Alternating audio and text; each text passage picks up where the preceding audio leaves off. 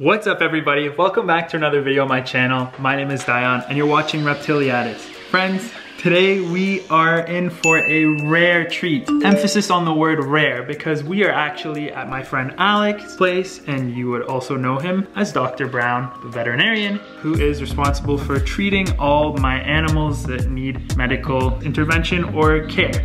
You hear that? That's one of the animals we're gonna be learning about today. Alec actually is a passionate hobbyist himself, not just by profession. He has a very unique and very cool collection of animals here in his reptile man cave, we'll call it. I don't know, what should we call it?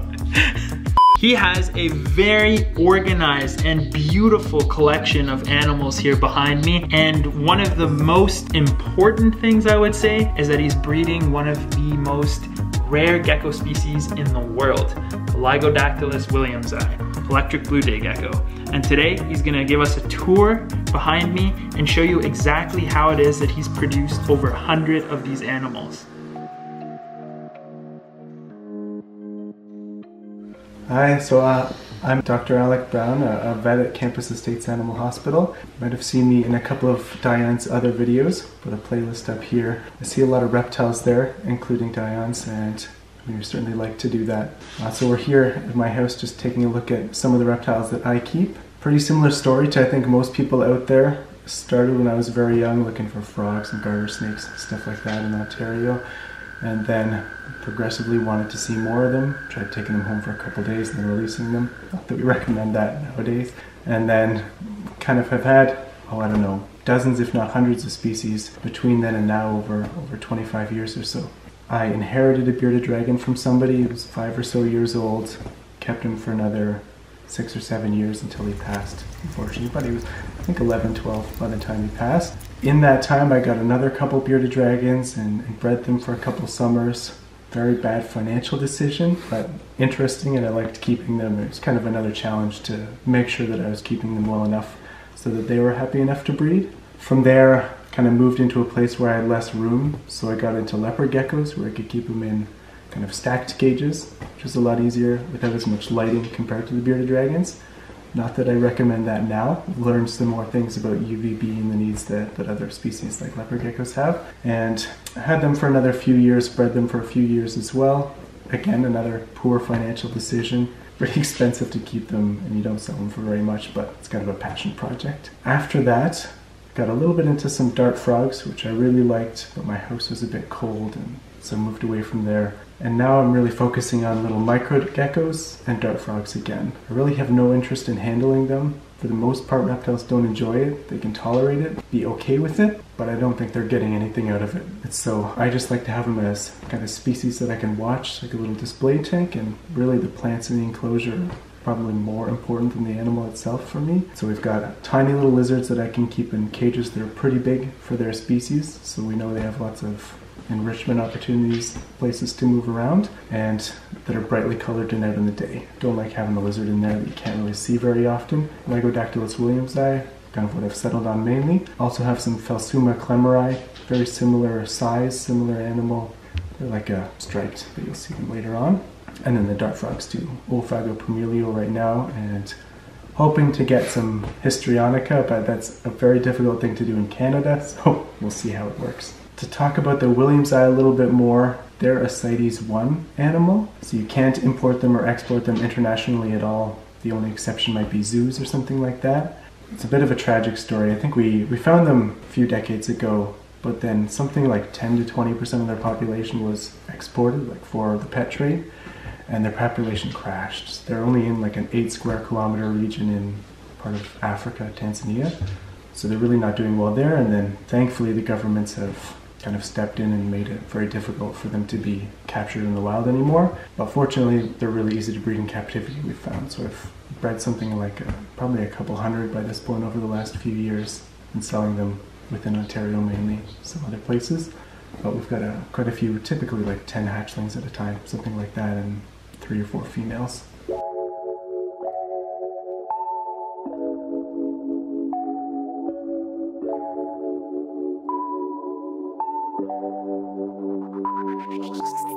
Okay, so this is the first of 2 williamsi tanks that I have. I've got 1 male and 2 females in there. Both are laying eggs pretty well in the summer. They're kind of slowing down now in the winter. I've changed the lights so that they're off for more like 13 hours a day and on for 11 hours a day compared to the opposite during the summer months. Very heavily planted. I find that makes them do pretty well. They feel a lot more secure and then they come out more as well. I think if they think that they can escape pretty easily, then they're a lot more likely to show themselves. They think that there's an out. A lot of basic plants in there, so it was a pretty cheap tank to put together, relatively speaking to the other 2, but densely planted. I've got one 75-watt basking bulb and then a T5 high output UVB, along with just an LED bar or some kind of shop light, depending on where in the room. Ideally, I like to keep the basking temp up on the stick here around 90 to 100 Fahrenheit, and then the rest of the cage somewhere in the 70s most of the time. I think a lot of people keep them too cool, and then getting to the hatchlings, they're the same way. We need to keep them pretty warm, and it can't be too humid all the time. So there's no covering on the vents at the top, they're fully exposed, so it does dry out, at least in the top half of the tank, every day. So feeding them is one of the biggest reasons that I keep this species compared to a lot of other reptiles. I feed Pangea pretty much every other day, rotating between the different kinds. Right now I think they have watermelon in there, use a lot of with insects and some of the papaya as well. And then I always have a little dish of calcium available too. I do see the females in particular going to eat out of there, especially when they're producing a lot of eggs. I think a few years ago when we first started keeping these guys, they would crash pretty early on, the females, because they just didn't have enough calcium. Whereas I have this one here has been breeding for I think 5 years and it's doing very well from what I can tell. And then aside from the gecko diets, stuff like that, we also give them live insects, typically once a week or so for the adults. Anything small they would eat. I don't like a lot of crickets because they make noise and they smell and they escape. So I have bean beetles and fruit flies. The fruit flies I can feed to the smaller geckos as well. So that makes it convenient. And I dust them every time as well with calcium, multivitamin, that sort of stuff.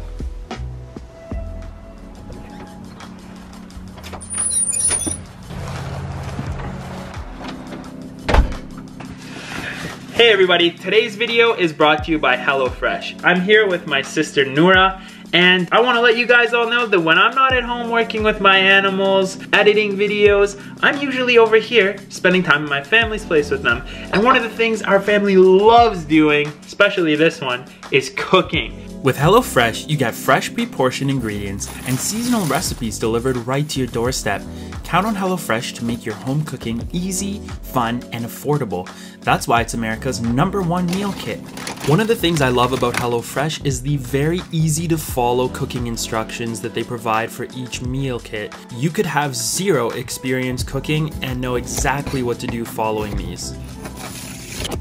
What I love about HelloFresh is with my incredibly busy schedule, this simplifies meal making and makes it efficient and fast. We're gonna cook this delicious meal in 35 minutes. I'd like to see anyone try and do that, having to go to the grocery store and buy it all and bring it back home. It takes too long. I have so much work to do at all times. I love that I can just pull the kit out, prepare it, and be eating in 35 minutes. As someone who cares deeply for the environment and loves nature, one of the other things I love about HelloFresh is their commitment to being sustainable. Not only is their entire packaging made of already recycled, sustainable materials, paper-based, they're also committed to neutralizing their carbon footprint, which is super awesome. Go to HelloFresh.com and use code Reptiliatus16 for up to 16 free meals and 3 surprise gifts. I want to take a moment to sincerely thank HelloFresh for sponsoring today's video. Now it's time for me to get a good, delicious meal in my body and get back to editing. Thank you.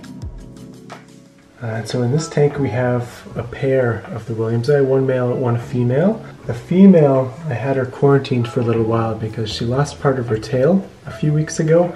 Not sure exactly what happened, but I didn't see the tail on the ground. Wondering if the male bit it, or maybe she got it stuck somewhere. I know sometimes they get stuck between the egg tubes and the glass, but it's been growing back pretty well now, and you can see it looks a bit strange. I've never had an adult lose her tail like this, but when the hatchlings do, you can actually barely tell the difference when it comes back. Very different from most like leopard geckos, fat-tailed geckos, that sort of thing. Not very noticeable. We find in the wild, they only live on one specific kind of tree called the screw pine, and typically there's about one male on the tree and any number of females and sometimes some hatchlings as well. So they can kind of work like that with a group of multiple females per male. To help collect the eggs, I have these flower tubes in there, about a 1/2 inch diameter for the opening and maybe 3 or 4 inches long. Get them on Amazon or a lot of flower shops. And if I provide those, then the females will lay their eggs in there, as long as there's nowhere better. If they find a little nook or cranny somewhere else in the cage, they often go there. So that's why I don't have a very complicated background, no cork tubes or anything like that. They love to lay in those places. And then you can't take the eggs out, which means you can't incubate the eggs. And most of the time that means they hatch out as male because it's a bit warmer than the females need to incubate. So we find most geckos, and I think most turtles and tortoises as well, undergo temperature sex determination when they're incubating. So for lizards, geckos in particular, higher temperatures mean more likely male offspring, lower temperatures more likely female. That will also determine how long they incubate. The lower the incubation temperature, the longer they take to incubate. Higher the temperature, the shorter they incubate. In the cage, they often lay pretty close to the top, where it's in the 80s Fahrenheit, sometimes even above that. And that means it's most likely we get male lizards, which is why we see way more males in the hobby than females. And in the females, I incubate them at around 76 Fahrenheit in the day, and then a drop to 72 Fahrenheit at night, to try to make more females, but still some males, so that we don't have just one sex in the hobby. So for today's question of the day, what do you think is a species that we need more of in captivity? Let us know in the comment section down below. Fantastic question, Alec. As always, your comment will get a heart, and hopefully we can engage in a conversation. And this is a very important topic, so definitely give your ideas.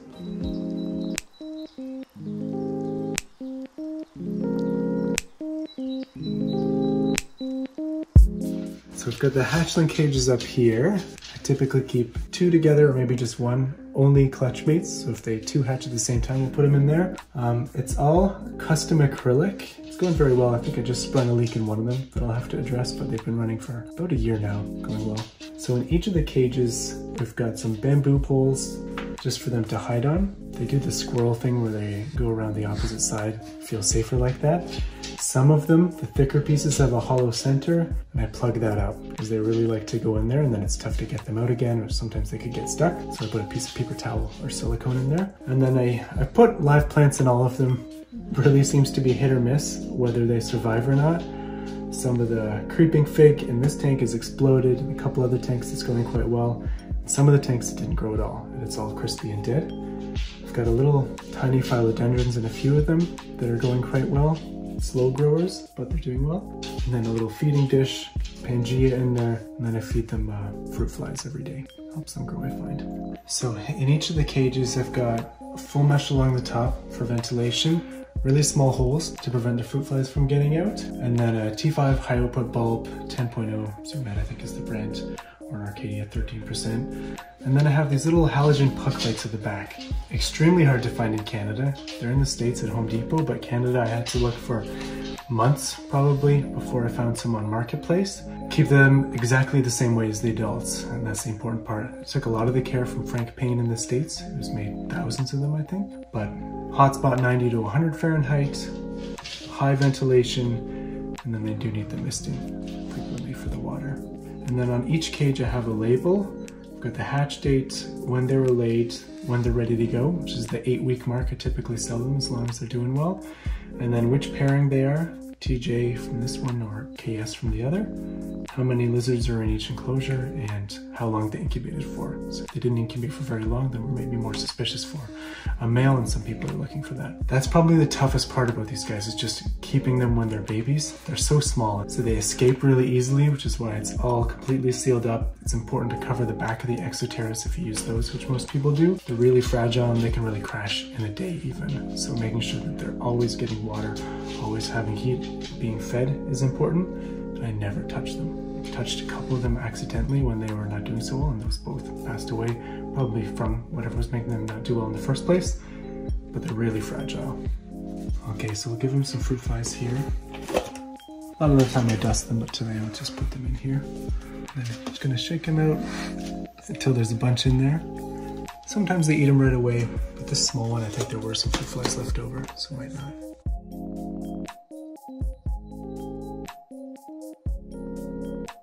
Yeah, I tossed them in. I wish that the opening was a little bit bigger.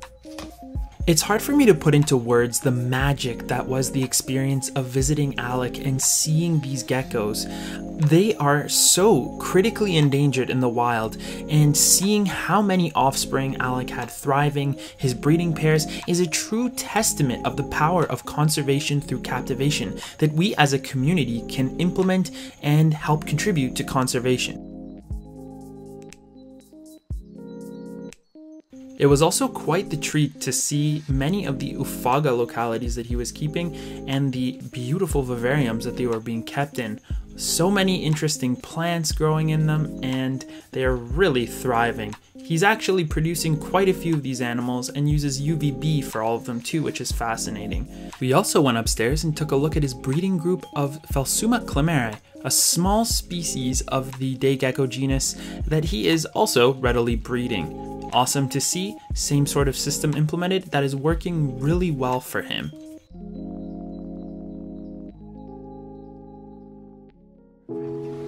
Okay, so this is the most exciting tank. If you look really closely, you could probably see some springtails, but otherwise nothing else in there.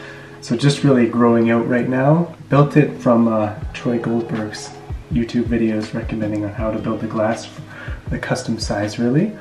Just got a whole bunch of bromeliads in there and a couple of the philodendron and a couple of anthurium as well.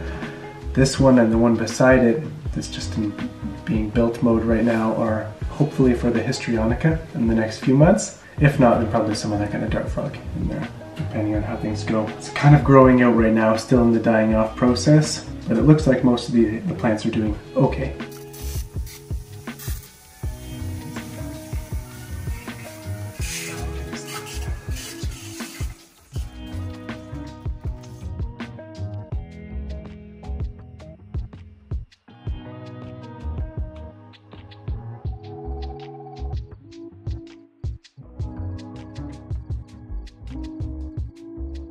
Alright guys, I want to take a moment to sincerely thank Alec for having me over to see these incredible animals and show you what a special project and passion he has going on, especially with the Lygodactylus. And, well, some really cool Oophaga as well. I'm really excited to be able to maybe come back and show you how things progress with the custom enclosures and the amazing animals that he's planning to have housed in them. But really, yeah, this has been an incredible tour. It's nice to be in your home instead of only in the vet office. Well, not to say that's not an awesome time as well, getting to see you, but yeah, thank you so much. Yeah, thanks for being here. Thanks.